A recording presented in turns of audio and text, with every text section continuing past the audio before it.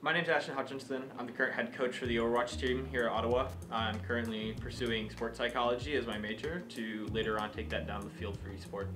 I play Overwatch the majority of the time while I'm here. Long time ago, back in Halo 2, I would just hop online and just kind of, grind it out, and like kind of being good and making people that are like 10 years older than me extremely mad was something that was like really funny. But my dad ended up bringing me down to Comic-Con in Chicago, down around Halo Reach, and was pushing me to go into this double Elam tournament. He was like, just try it.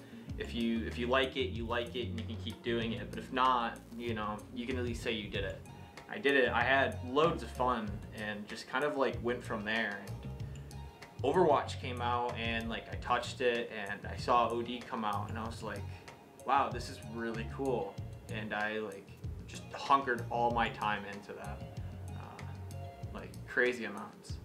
As much as I dislike the game for wearing on my mental, it's still something I can't give up.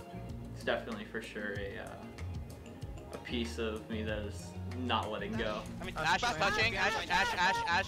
Ready? Oh, watch out, Widow left. Watch out, Widow left still. Yeah. Widow's half. Let's go!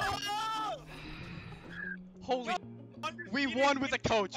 We literally won a contenders match with a coach, dude. Coaching for the Overwatch team here at Ottawa is stressful in certain ways. It's definitely different having spent my time in contenders for the last year. There's a lot of more personal, like physical to physical connection of like trying to like really build relationships, especially to like you mess up or have some sort of disagreement that spikes your attitude for the whole day. You're next to that person. It's a really big change, if anything. I would say it's definitely a challenge for sure. Past this year for the plans for the future, definitely strive for top 10. It's going to be hard, it's going to be difficult, but I think it's something that's 100% doable. A lot of really strong teams have moved from contenders and the majors to collegiate now, and I think it's going to be really interesting to see the competitive side once we get there next year.